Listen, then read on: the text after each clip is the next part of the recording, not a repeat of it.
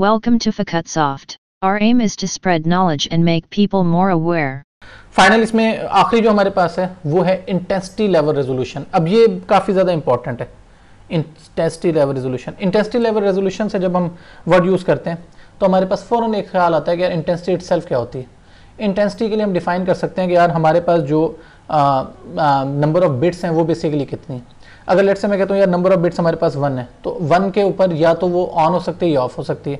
तो intensity level होते हैं 2 का मतलब क्या है कि या तो उसमें 1 होगा या ऑफ होगा या ऑन होगा, 0 या 1 जो मैंने यहाँ पे शो किया है। लेकिन अगर हमारे पास बिट्स हो 2 स्टोरेज के लिए, तो उस 2 बिट्स में कितने कलर आ सकते हैं? 4 आ सकते हैं। तो वो क्या हो सकते हैं? 0001 1011, तो ये हमारे पास बन सकते हैं। अगर वो 16 होंगे तो उसमें अगर वो 4 बिट्स हैं तो 16, 8 हैं तो 256, 16 है तो 655536।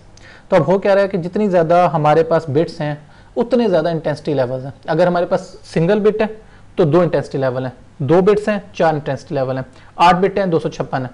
तो कॉमनली 256 इन मिडल है। एक क्यों? अच्छा, जितनी ज़्यादा बिट्स होंगी उतनी ज़्यादा कंप्यूटेशन एक्सपेंसिव होगी लेकिन क्वालिटी बेहतर होगी।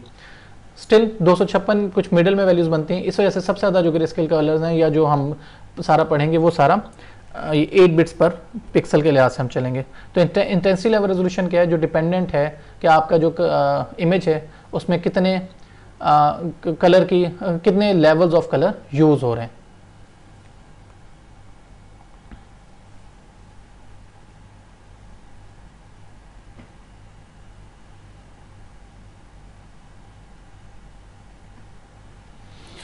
यहां पे हमने एक शेप दिखाने की कोशिश की है कि डिफरेंट इंटेंसिटी लेवल्स का इफेक्ट हमारे पास क्या होता है। लेट्स से ये बेसिकली एक ह्यूमन स्कल की इमेज है।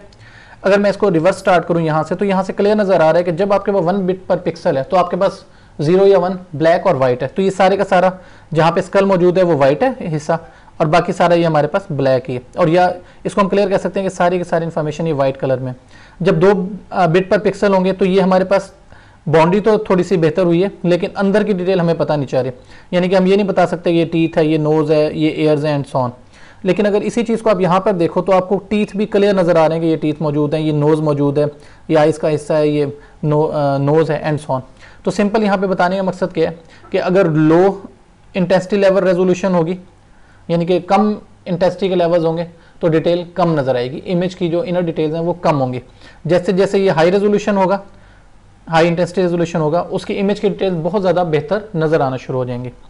इस मॉड्यूल को मैं कंक्लूड करूंगा 1-2 क्वेश्चन से जो आप लोगों ने देखने भी हैं। बेसिकली रेजोल्यूशन हमने मल्टीपल तरीके देखे रेजोल्यूशन के, पिक्सल रेजोल्यूशन हमने कही, इंटेंसिटी लेवल रेजोल्यूशन हमने कही, साइज को हमने देखा, एस्पेक्ट रेशियो को हमने देखा, उनके कंपैरिजन को देखा।